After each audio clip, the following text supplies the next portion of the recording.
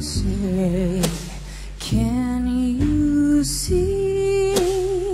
Welcome to Watch Mojo, and today we're counting down our picks for the top 20 unbearably awkward live musical performances. For this list, we'll be looking at some of the most uncomfortable live performances due to bad vocals, accidents, and other onstage blunders. Which of these performances gave you the most secondhand embarrassment, and did any of them get too much flack? Let us know in the comments. If you like what you're hearing, be sure to check out the full song at the link below.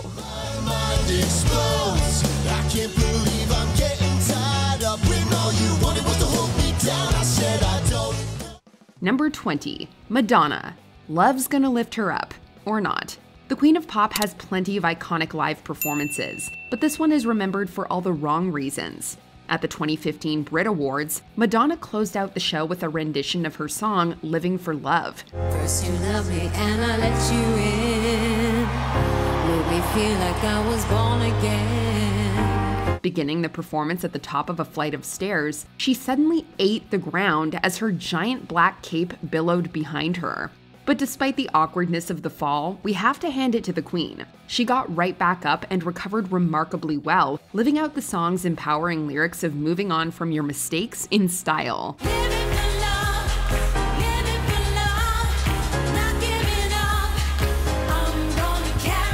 Number 19. Selena Gomez. Not even Alex Russo could have worked her magic to fix this one. While she's grown into her abilities in the years since, Selena Gomez's performance at the 2013 Kiss FM Jingle Ball wasn't her finest moment. During her time taking the stage, the former Disney star ran into quite a few roadblocks.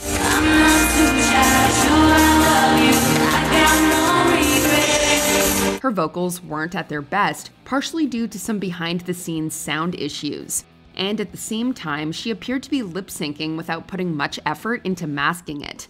As Gomez became increasingly frustrated over the technical difficulties, she even dropped the F-bomb in front of her then-young fans.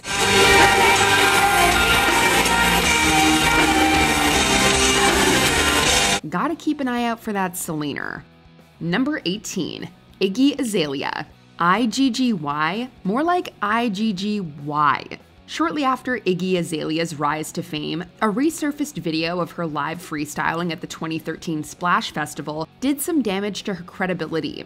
In the viral clip, Azalea spat rapid-fire rhymes in her signature black scent, even making reference to being a, quote, runaway slave master. When the relay stopped to a runaway train, master, she on the pants, got spit like a pastor. After a bachelor did like go like dash, faster, motorbike faster. Besides the overall cringy delivery, the optics of this lyric aren't great given her much debated position as a white woman in hip-hop. Somehow, the crowd seemed to be just as into it as Azalea, with the performance only blowing up online for negative reasons after the fact. No killer rap, gotta give it to you raw. Pitch for a point, put a pick in your joint, gotta twist this beat, I'm spraying my joint. Straight crack back, one till the pop pop, who know you rap till you know diggy yet. She's got 99 problems, and they pretty much all showed up here. Number 17. The Pussycat Dolls. This performance was bursting at the seams with intergroup tension.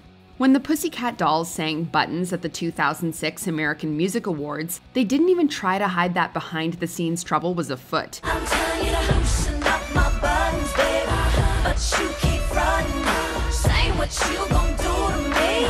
Not only did member Jessica Sutta knock over her chair during the dance routine, but fellow doll Melody Thornton only came out in the end, giving off the impression of crashing the performance. And while her ad-libs also appeared on Button's studio version, they were so over the top here that it seemed as though Thornton was intentionally trying to upstage lead singer Nicole Scherzinger, who didn't look too pleased.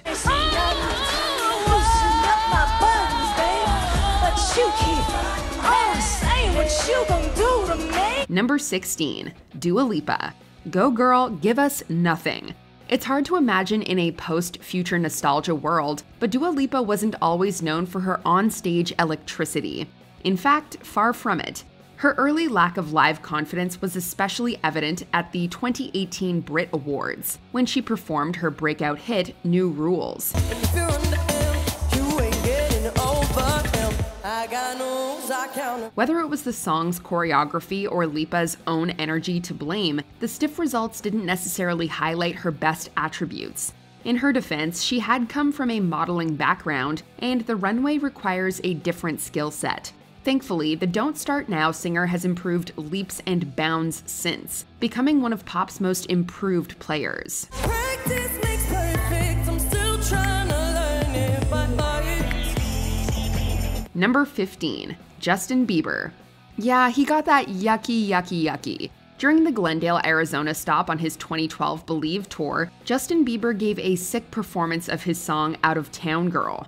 Literally.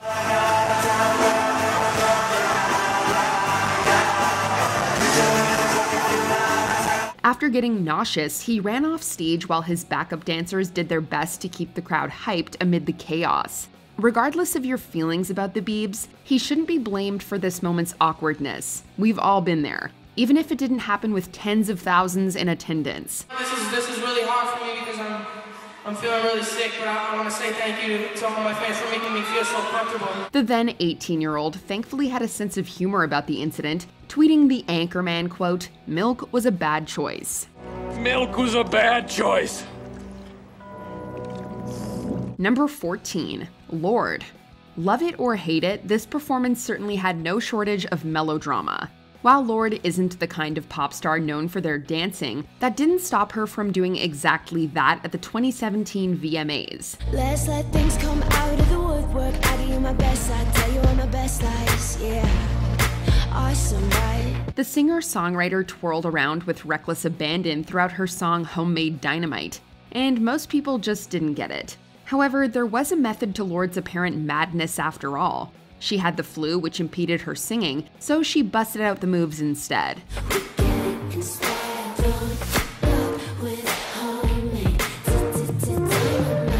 Even if the performance felt out of character, it oddly makes total sense at the same time, and has gone down as one of Lorde's signature moments. Number 13. Destiny's Child. Okay ladies, now let's get in formation. Over a decade before Beyoncé's acclaimed solo hit, 1/3 of Destiny's Child struggled to find their footing during a 2004 appearance on 106 & Park. Just as the trio began their song Soldier, Michelle Williams took a major tumble. Are you at 106? This wasn't just your average fall either. It was loud, looked painful, and her bandmates barely acknowledged the nosedive beyond a simple side-eye. Thankfully, Williams was able to get back on her feet, and the show went on without a hitch. The gospel singer has acknowledged the performance over the years, revealing people still bring it up to her weekly, but seems to be a good sport about the embarrassing moment. I need a soldier, and he's scared to stand up for me. Number 12. Nick Jonas and Kelsey Ballerini. He might have aced Camp Rock, but depending on who you ask, he could have spent another summer at Camp Country. At the 2016 ACM Awards, Nick Jonas flubbed a guitar solo during Kelsey Ballerini's song Peter Pan.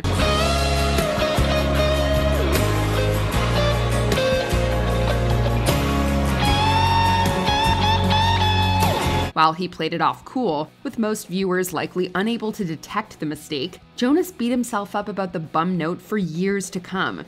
In 2023, he went on the podcast Armchair Expert, where he called it a, quote, traumatic moment for his perfectionist nature. Honestly, this performance seems to be more unbearably awkward for Jonas himself than anyone else. And you're always gonna fly away, just because you know you can. Number 11. Lana Del Rey. Swinging in the backyard, pull up in your fast car, whistling my name. This 2012 performance marked one of the few times an artist had performed on SNL before the release of a full album, and the reaction was less than overwhelming. It's better than I ever even knew. They say that the world was built for two. Upon the release of singles like Blue Jeans and Video Games, Lana's music was said to have cinematic qualities. It was acclaimed by critics and fans alike for her emotive and nostalgic rhythm.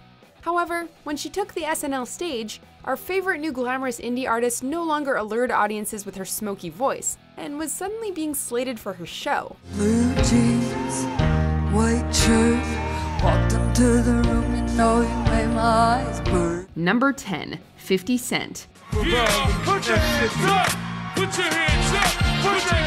When 50 descended onto the stage in Los Angeles to perform his track Amusement Park, he severely embarrassed himself. The host spoke for audiences both there and at home when he asked, What's up, man? I'm trying to figure out where everybody at. The founder of G Unit tries to recover by pretending he just doesn't care enough to rap the first verse.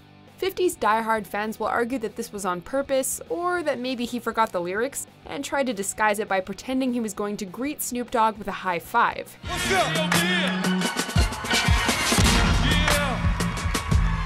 What's up? The rapper later admitted the latter, revealing that he couldn't concentrate after he was unintentionally bumped by a dancer, meaning that the man who was shot 9 times had to once again snap into survivor mode. Put your hands up! Put your hands up! Put your hands up! Put your hands up! Number 9. Katy Perry and Backpack Kid. From a shellfish or a sheep. This hyperactive pop star has attracted a lot of attention since her hit single I Kissed a Girl was released in 2008. One of the more notable moments was this 2017 performance on SNL, which left people laughing uncomfortably. Swish, swish, bish. Another one in the basket. Katy Perry loves to push the latest trends, whether it's dabbing or attempting the floss dance, a dance move inspired by the Instagram famous Backpack Kid. You about to show them, right? You got bars? The Backpack Kid was then invited by the singer to perform with her on the show, and he ended up stealing it.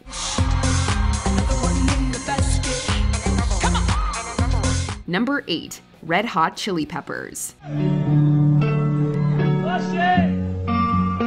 It's not always been plain sailing for this iconic band. When struggling to deal with their newfound fame, former guitarist John Frusciante developed a substance use disorder and began to show a lack of passion for the music.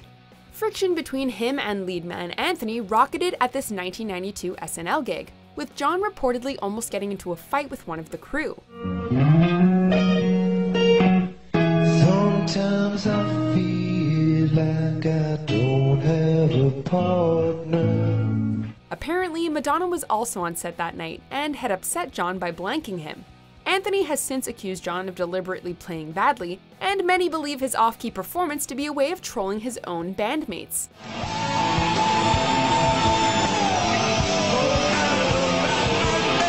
Number 7. Fergie. Much like the ones bursting in air, this performance was most definitely a bomb. At the 2018 NBA All-Star Game, the players couldn't keep a straight face during Fergie's breathy national anthem rendition.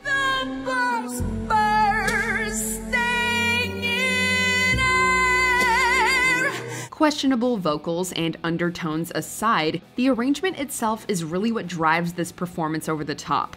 Fergie is most closely associated with pop and hip-hop, so enlisting her to bring a jazzy interpretation to the proceedings doesn't exactly make sense.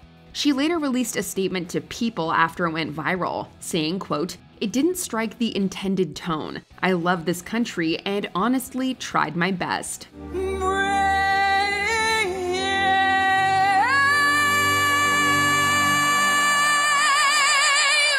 Number 6. Mariah Carey. As we said goodbye to 2016, pop superstar Mariah Carey headlined ABC's New Year's Rockin' Eve, but her performance certainly wasn't rockin' at all. That was amazing. In fact, the New York Post labeled it disastrous, with the singer failing to deliver any of the notes to her songs at all. We can't hear, but I'll just get through the motions, okay? And yet she remained on stage, determined to give some kind of performance. The result? An awkward moment that lasted longer than anyone had hoped it to, leaving fans to shudder their way into the new year. Fortunately, the songbird Supreme got another chance a year later, and gave it her best shot at redeeming herself.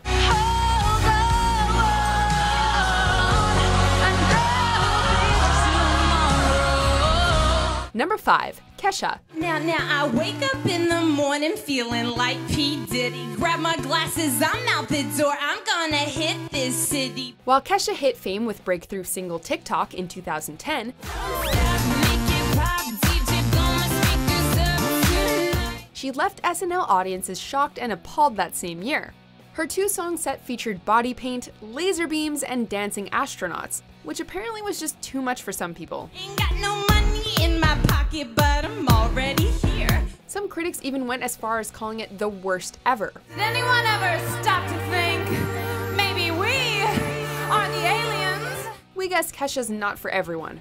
Not to be deterred, the American singer would release her sophomore record in 2012 and launch a supporting tour the next year. It's Saturday night! Do you want to make out? Number 4, Miley Cyrus and Robin Thicke. It would be an understatement to say this performance raised a few eyebrows, and it actually still seems pretty fresh in people's memory.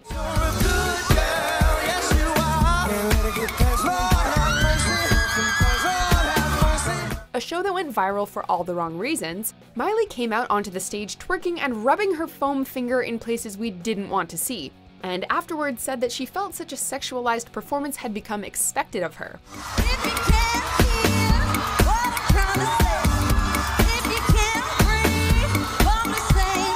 While Cyrus has since changed up her image to a more conservative one, there's no denying that seeing a former Disney star grind on Robin Thicke's crotch was very uncomfortable. For everyone.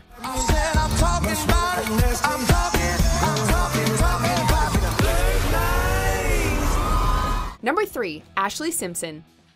On a Monday, I'm waiting. Tuesday. It's debatable whether you can even call this entry a performance, as Simpson's 2004 live set is over almost as soon as it begins. Before she's about to perform her second song, a vocal track for the wrong tune starts to play. So the singer tries to make up for it with a strange dance, before walking off the stage entirely.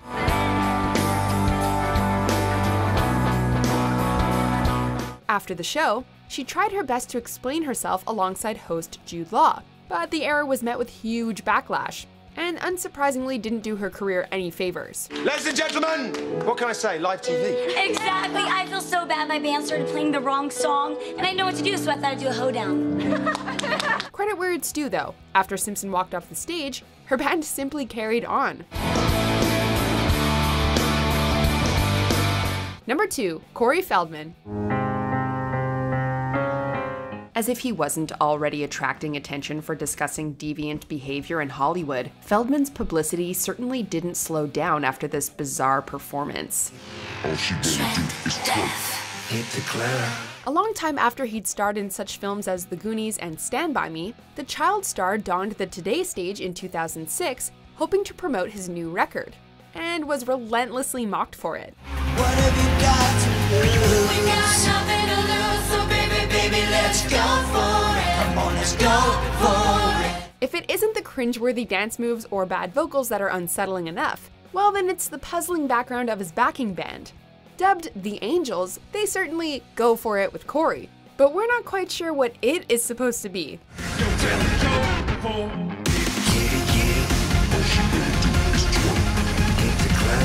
Before we continue, be sure to subscribe to our channel and ring the bell to get notified about our latest videos. You have the option to be notified for occasional videos or all of them. If you're on your phone, make sure you go into your settings and switch on notifications. Number 1, Britney Spears.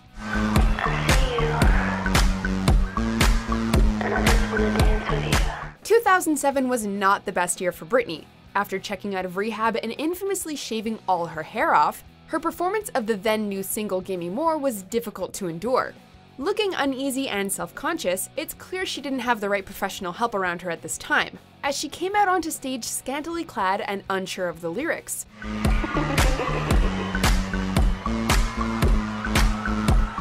For a decade, Britney was the princess of pop and was very much in the public eye, with every detail of her personal life making front-page news.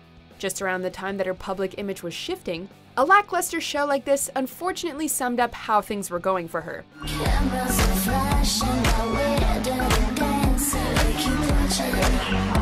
Luckily, she'd bounce back the next year.